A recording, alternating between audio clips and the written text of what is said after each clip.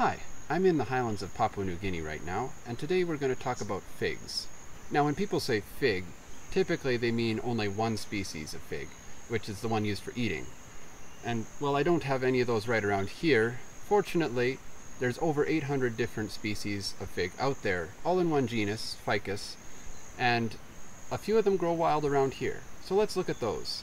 This genus is very diverse, but all of the species carry a few of the same characteristics. And the dead giveaway with these is the flowers and the fruit. See, figs have a very unusual type of flowering structure called a syconium, and from the outside it doesn't really look like a flower at all, to the point that a lot of people think figs don't flower. In regular flowers, the two most important parts are the stamen, or the male parts of the flower, and the pistil, the female parts of the flower.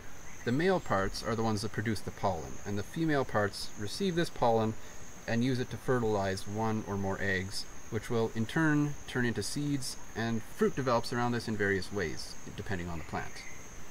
In some plants, you see male and female parts in the same flower, sometimes on separate flowers, but it's always the female parts that develop the seeds. So where can you see all this on these flowers on the fig? Well, the unusual part, you've got to cut it open to see them. When you open up a fig to eat it, you'll see a lot of strings of fruit with seeds at the end, and each one of these is actually an individual fruit that used to be a female flower. And these are the tiny female flowers, and the male flowers tend to be right here next to this hole.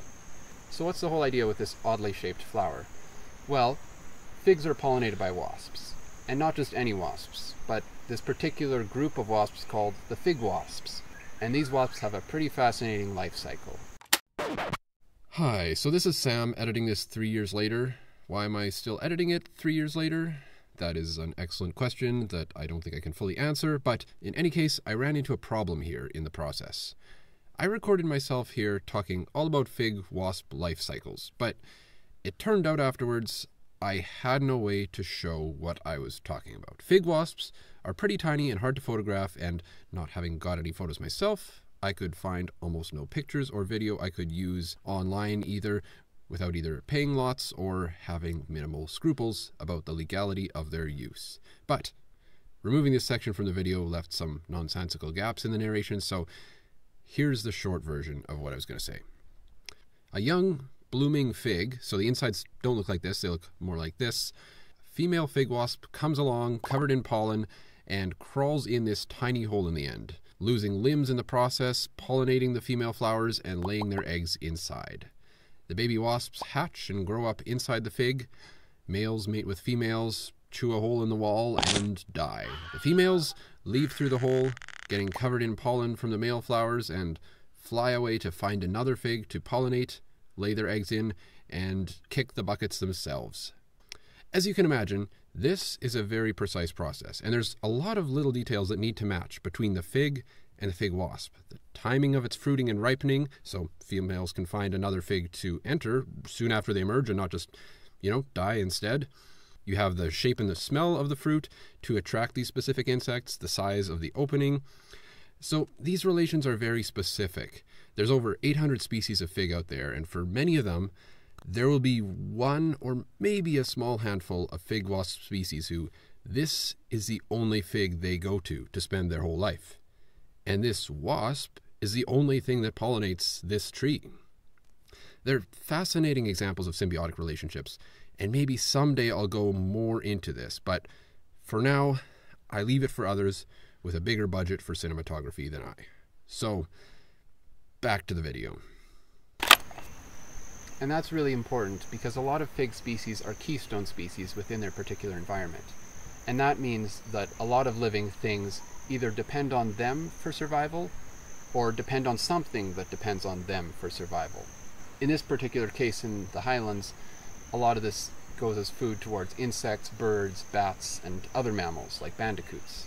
For some of those, they can go quite a while eating pretty much nothing but figs when the figs are in season. So it's really important that the trees stay around. So this fruiting structure is something all the ficuses have in common, but the ficus genus is a huge one, with a lot of diversity. So let's take a quick look at some of the different species of fig I could find here in the highlands of Papua New Guinea. Unfortunately, I wasn't able to find specific species names for a lot of the species of fig I found here, because Papua New Guinea is still one of the least explored places on Earth, and information and pictures of species can be pretty hard to come by. But if anyone happens to have a guess, by all means comment that. I'm glad to hear that. But anyway, this one's kind of locally famous as one that works well for making toys. You get these little round figs that children around here often use to make cars, sticking a bunch of them on a rod and then a few more as wheels. You can kind of see the shape there. One thing we can guess about this fig though is that it's probably eaten by bats. Now I can't say this with full confidence as there's been very little actual scientific observation of bat species and their interactions with figs here. But different types of figs will rely on different animals to eat their fruit and spread their seeds. And if you're targeting a different animal, chances are your fruit will also look fairly different. And so the two biggest groups that figs tend to aim for are either bats or birds, which both look for different things in a fruit. If a species of fig is targeting bats, generally color doesn't matter so much since it doesn't really need to stand out visually in the daytime. So you'll see a lot more fruits that are green or brown, but still separated from the leaves so that with echolocation they're still easy to pick out. Like here you see them growing straight on the trunk and on the thick branches. Bats also tend to have a good sense of smell, so these figs will also usually have a strong smell when they're ripe in order to help the bats find them. They also tend to be larger and harder, since bats have teeth and can eat piece by piece much more easily than birds can. This is in contrast to figs like this, which are more targeted at birds. See, birds are generally foraging in the daytime, they have a better sense of vision, not much of a sense of smell, so more often you get fruits that are brightly colored without a lot of aroma to them. Here actually you can see tons of immature figs and only a few bright ones because they seem to get picked off pretty quickly.